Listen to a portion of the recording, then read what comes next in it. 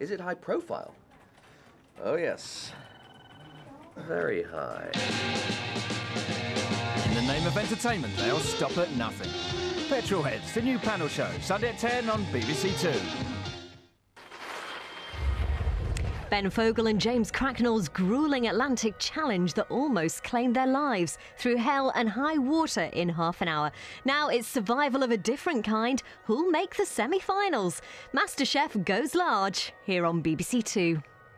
MasterChef is back and the competition gets tougher. We're looking for that amateur who can make it to the top as a professional chef. Someone who can handle the pressure and still turn out great food. I'm ready for MasterChef to change my life. 2 expert judges to decide who wins.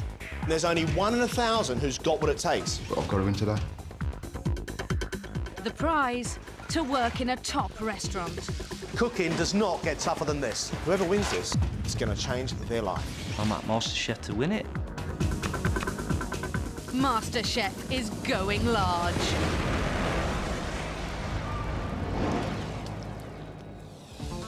This week's heats have produced 4 exceptional cooks. And our winner is Naveen, Matt, Dean, David.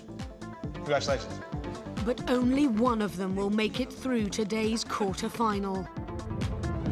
They have to produce an exceptional 3-course meal that they've designed themselves. That is a plate of food of restaurant standard. They also have to show the judges that they have a good knowledge of ingredients. There's extra virgin. And they have to prove that they have a passion for food with a genuine commitment to changing their lives if they win. MasterChef, it's taken over my life. Oh, I want to change my life for the better. It really does come from my heart. I truly believe that I can be a master chef. It's an early start with all 4 contestants shopping for the ingredients for the afternoon cook-off.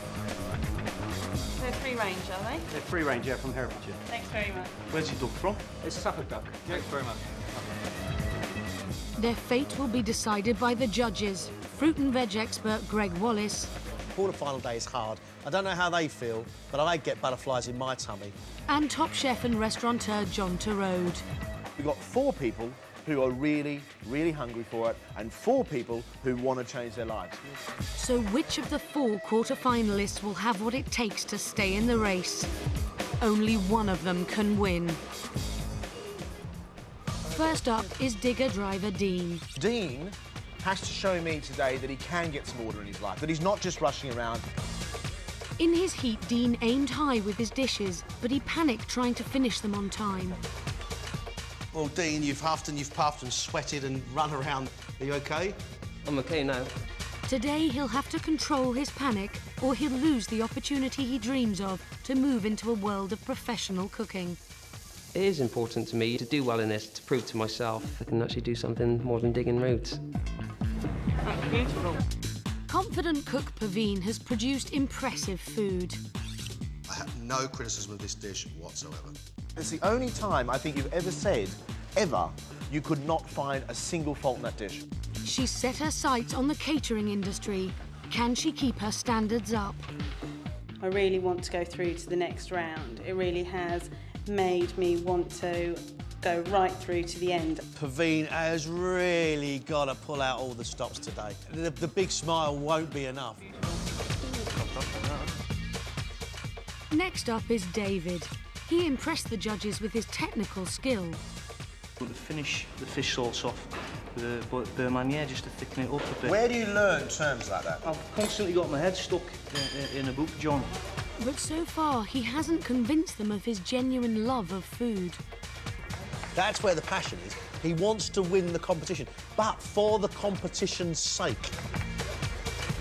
I've got great conviction in my own abilities, and you know, I just can't wait. I'm really looking forward to get cooking and just to see if I can do it. He talks a good talk, and every so often he gets a little bit welled up, but I don't see that real love for food.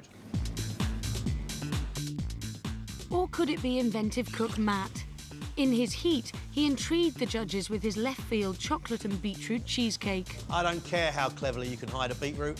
I wouldn't be impressed if you could manage to hide a pineapple in a shepherd's pie. We've got to have people who have change. We've got to have people who are out on the limb, because without that, we don't have improvement. It adds something to the flavour of the chocolate, but nobody's sure exactly what. Matt will need to show the judges he can not only come up with inventive ideas, but deliver stunning food. MasterChef's the most important thing I've ever been involved with. It's the most important thing. At 10 o'clock, the contestants make their way back from the shops to MasterChef HQ. They are about to face 2 tests of their knowledge and of their commitment.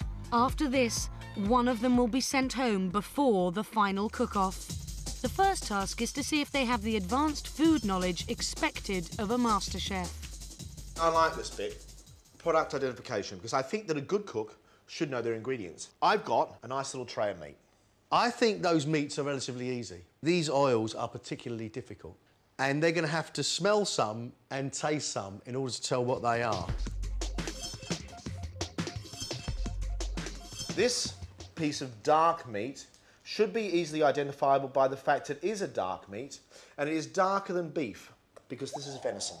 And also, it has a very, very distinctive aroma. Hello, Paveen. Hello. Do you know what that is? Venison. Beef. Fillet. Part of a lamb. David doesn't start well with his ingredients. For him, the next task is crucial. It's the passion test. Each contestant has just 1 minute to convince the judges of their commitment to working with food. They're going to judge me on my passion and commitment to the world of food. I hope that they can recognise that, you know, it does come from the heart and that I am the real article. Good, David. Tell us why you want to win MasterChef, if you can. To work in the food industry, that would just make my life, you know. It's something that I know I can offer. My love for food, it really does come from my heart. I want to, and I need to win MasterChef. Thank you, David. Very much. Thank you. Okay, thank you.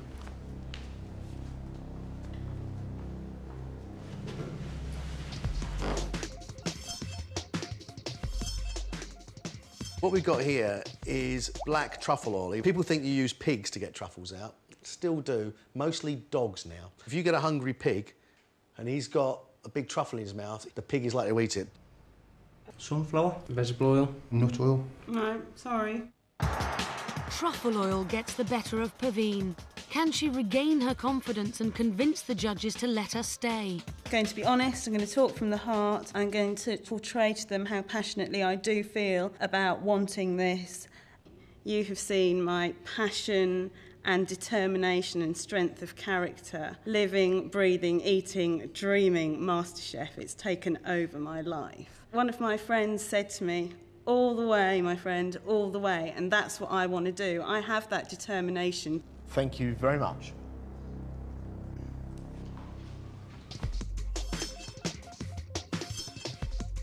This is basically a beef chop, a cote de boeuf. And what's great about this beef is that you see it's nice and dark here, which means it's been hung. And if we turn that over, you'll see the lovely, fresh, wonderful meat in there. It's ribeye, beef. Aged steak. Forerib. I think it's a rib of beef.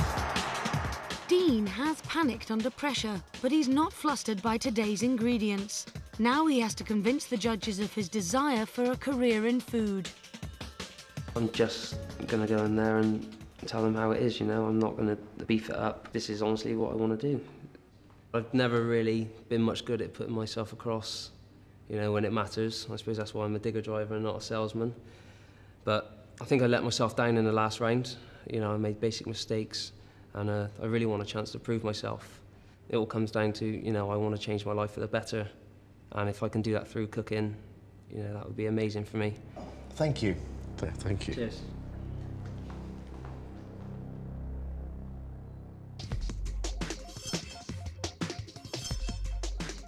This is Spanish extra virgin unfiltered olive oil. The difference between virgin and extra virgin olive oil is the amount of acidity. Only olive oil with less than 1% acidity can be called extra virgin.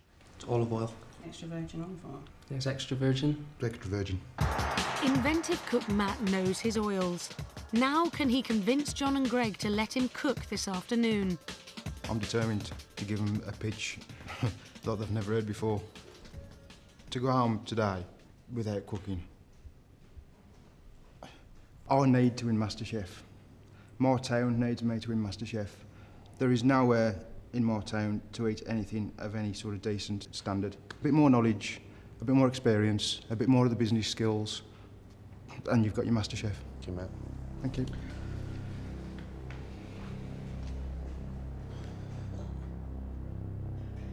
The pitch is over. Now the judges must decide who is going home. Anybody at the moment in your field staying in completely? Dean. Perfect. Okay, Dean. agreed. He has the potential, he has capability, and he really, really wants it. And he draws us in. Charisma, really important. He's got to be able to drag you in. And I believe every single word he tells me. Okay, so that's a good start. Please give me Paveen. I think she can cook. I think she really cares. I think she's got the energy. I think she's got the potential. And I think she really, really wants it. All right, fine. Dean and Paveen are staying. There's only one place left for either Matt or David. David is our technician. The question right now, does he love food? He is passionate and he loves it. He has just pushed himself so far, technically, he's forgotten the joy of eating. Okay, can you teach him the joy of eating again? Can you reintroduce him to the wonderful world of eating his own food? Let's go on to Matt. Let's go on to Matt. He's the most passionate one out of the lot. All I need to become MasterChef is a little bit more experience. That's what he said. I'm really sorry. MasterChef is a long, long way from just a couple of little bits and pieces. I'm not convinced by what he said, but I am beginning to be convinced by how he said it. Now the contestants will find out who is going home. My sympathies with the one of you that's going, because this was a really tough call. 3 of you are going to cook for us, and then 1 of you is not.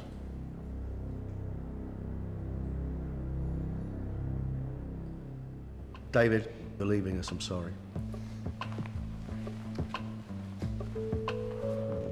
Really, really gutted I can't cook my 3-course. I think it was a cracker. So be it.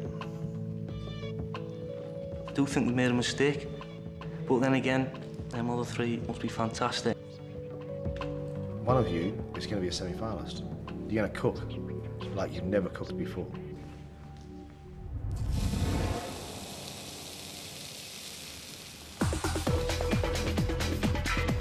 The 3 remaining contestants now face their most advanced cooking challenge yet. They have 1 hour and 20 minutes to produce a 3-course meal that they have designed themselves. The standards expected at this stage are at a much higher level. The smallest of errors could cost them the competition.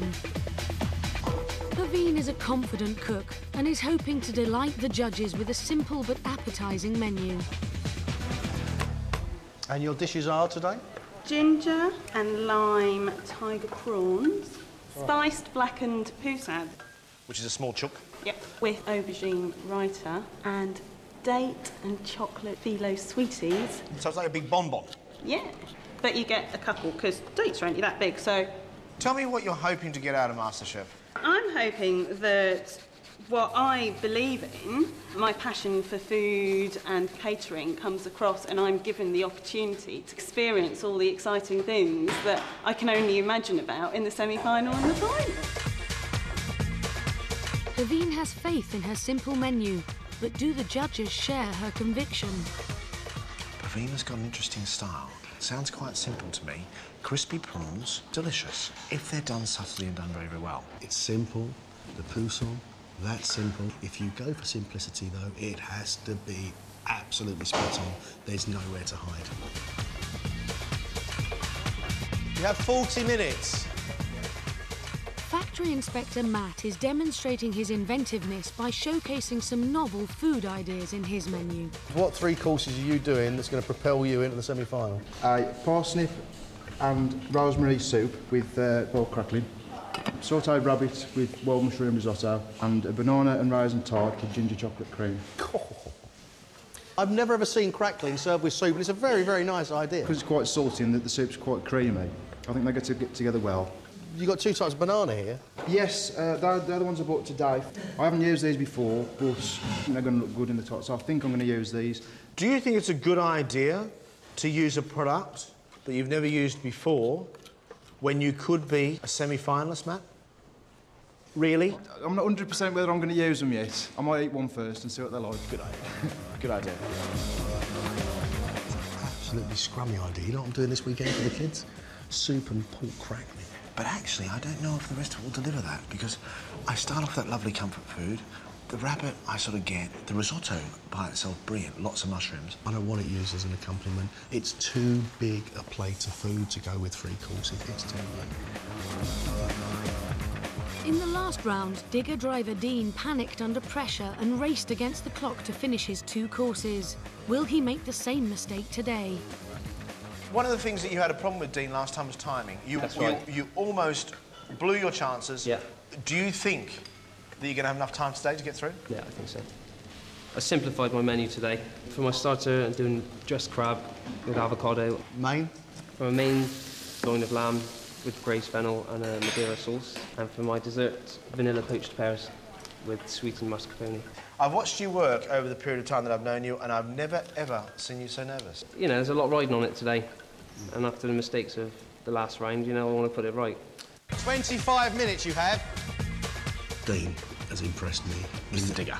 Yeah, Mr. Digger, in that he said, I had to give myself time. I had to give myself time, so I've gone for a cold starter. I thought, hey, you're picking this up really, really quick. The thing that worries me about him is the lamb and fennel. Lamb and fennel? Together? I don't know, that's a risky combination. Dean's not the only one worried about the deadline. Matt is also feeling the pressure. Wow, Matt, how long's this banana tart going to take? How long have you got left? Well, no, how long's it going to take? How long have you got left? You've got 13 minutes. 12 minutes. You are playing it close to the wind, aren't you? There's not much time left. Soon their dishes will be judged by John and Greg. You have 5 minutes. That's it, 5 minutes. Everything now rides on their 3-course meal. Only one of them can go through to the semi-final. Matt's time is running out. There are just seconds left. That is it. Finished. Do not touch a plate. That's it.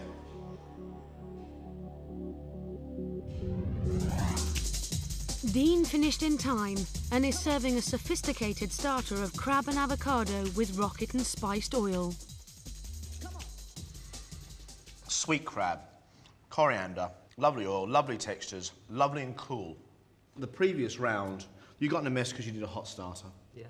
You were sensible enough to go, I did a cold starter, and it's the first thing you did. Intelligent cookery. It's a very attractive plate of food. That is a plate of food of restaurant standard.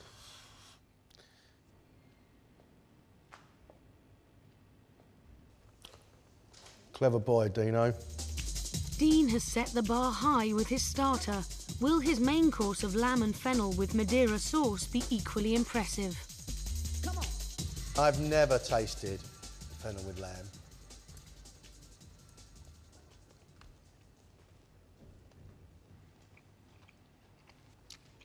No.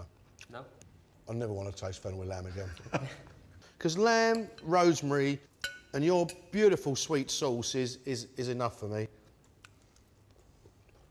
Here we go.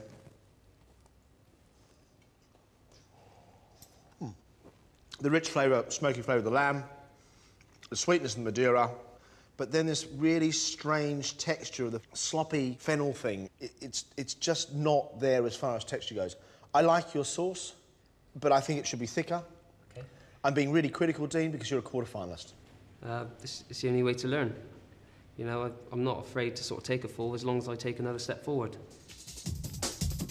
Dean's fennel has spoiled his lamb dish. Now he's hoping to regain lost ground with his pear in sweet wine with mascarpone and vanilla. Oh, this sauce. That pear is releasing so much juice. This dessert is a thing of beauty. And I am very, very happy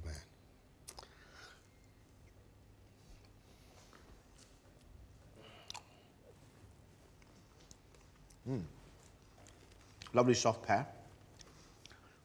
too sweet for you, isn't it? I think it's, yeah, it's a bit sweet for me and I think it's okay. I'll tell you why. I thought there was going to be huge amounts of lemon in that mascarpone. And I think that would have tipped the balance. You cook very well with very good ingredients. Tell me how you get exposed to food like this. I like eating out a lot.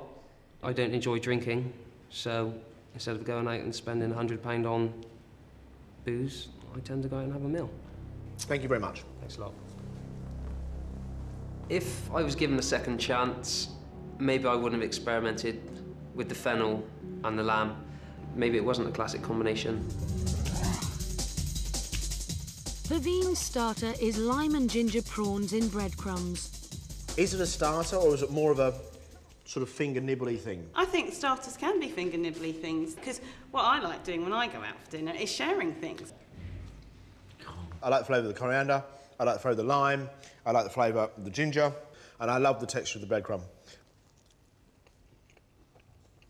Breadcrumbs are crispy, bit of ginger. What would you say if somebody suggested this is far too simple for a quarter-final of MasterChef? As much as it's simple, the flavours still need to work. Paveen's starter is tasty but simple. Can she up the ante with her main course of spiced roasted poussin, cumin and aubergine raita, and wheat puffs? This looks fantastically well cooked, beautiful moist bird. The taste of the bird is fantastic. This, however, is been my object of want and need since you started cooking. Raita, tomatoes, cucumber, yoghurt. The flavour of the yoghurt and the cucumber and the spice, of course, will always work because people have been doing it for centuries. And if I wasn't sitting here and having to judge MasterChef, I'd be really happy to take that plate away right now, sit on my lap and sit there with a big finger bowl and eat the whole lot because I think it's beautiful, delicious food. Moist chicken, fiery skin. I like that. Is your cooking refined enough, do you think? Paveen's finishing her meal with date and chocolate phyllo sweets. Will it have the finesse the judges are looking for? Okay, here we go. Very dainty flavour. I don't know how I feel about phyllo pastry, and I don't know how I feel about deep-fried desserts. I'm not a sweet tooth person, but I know a man who is. Okay. Lovely. It's a very nice idea. See, I've got such a sweet tooth. You obviously have. I think we often see people's personality on a plate. And I think you are telling us about you with these 3 plates of food. It's open, it's fun, and it rather shouts at you. What would you bring to a semi-final that somebody else wouldn't, then? I'd go with it with my whole heart and a loud laugh. Making sure that everything flowed together is important, and even if that means that the meal is simple, the important thing is that it tastes good. Matt's kicked off his meal with an inventive starter of parsnip and rosemary soup served with crispy pork crackling. Matt, bit hairy towards the end, wasn't it? Yeah. Why did you lose it, Matt? I think I just came in and started today too relaxed and then rushed everything right at the end. Every now and again I see on here an absolutely inspired idea. And the idea of serving pork crackling with a bowl of soup, I've got to say, is stunning. Okay. I think this is home-cooked food at its absolute best. It's just a fantastic idea. Well, it's inspired. So, well done, but that's a pretty weak and insipid bowl of soup for this stage of the game. Yeah. The soup, I think, could be a little bit creamier and a lot more flavoursome. Don't be frightened of parsnips. But this is inspirational. Brilliant. Soup and crackling. The judges loved Matt's crackling. Will his sautéed rabbit with a polenta crust and mushroom risotto go down as well? I love rabbit dearly. I love it, love it, love it. I think it needs to be cooked with gentleness, and this looks like it probably could be cooked a little bit less.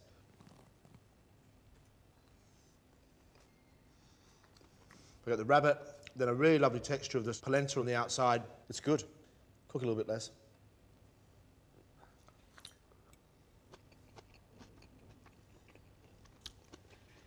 They need a little bit longer. You want spaghetti al dente, not rice. You're a great cook, and I could see it falling apart, and my heart went out to you. It's not the end of the world. Now that his under-flavoured soup and overcooked rabbit have let him down, Matt has just one chance left to keep him in the running. His banana, raisin and chocolate tart. Talk to me about your tart, Matt. It's a disaster. I didn't leave enough time at the end to do justice, because when it's done right, it's beautiful. Okay. Yeah.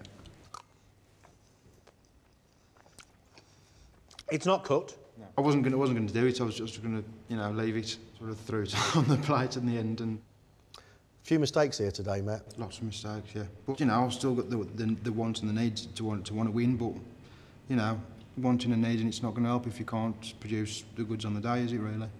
Matt, thank you. It's been a real pleasure. And your soup and your crackling is fantastic. I'd crawl from here to there on my hands and knees if that's what they wanted.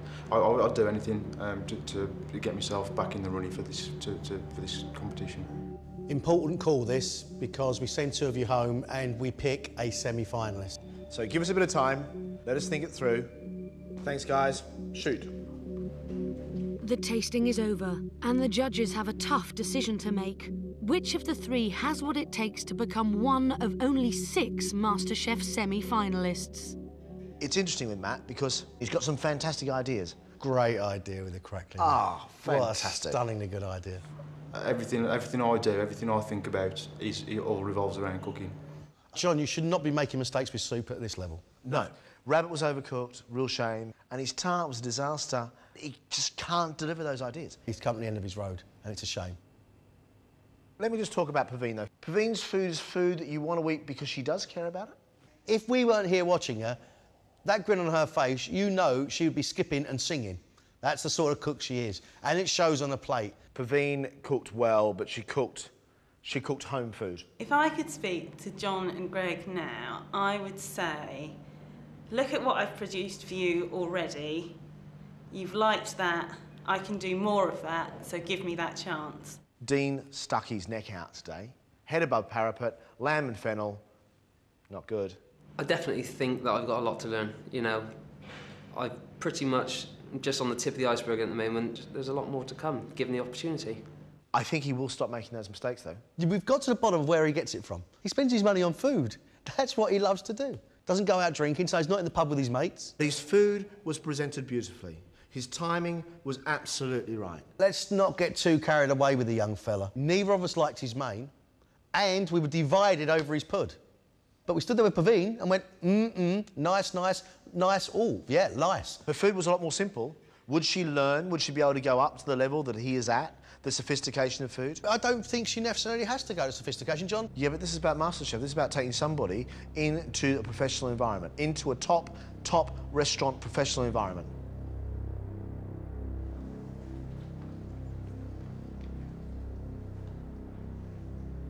Well done. Very well done. 2 of you have to go home. And our semi-finalist is Dean. Congratulations. Well done, Dean. Well done. Well done, guys. Really well done. Really well. I'm devastated, really. I can't help feeling if I'd have cooked better, it should be me in his shoes at the moment. Greg said my food was hearty food, and maybe that went against me when they were making their decision. I've never really felt this before about anything. Then again, I don't think I've ever wanted anything as much. I think it's going to take a while for it actually to sink in, you know, and I've got an opportunity now. You know, it means a hell of a lot to me.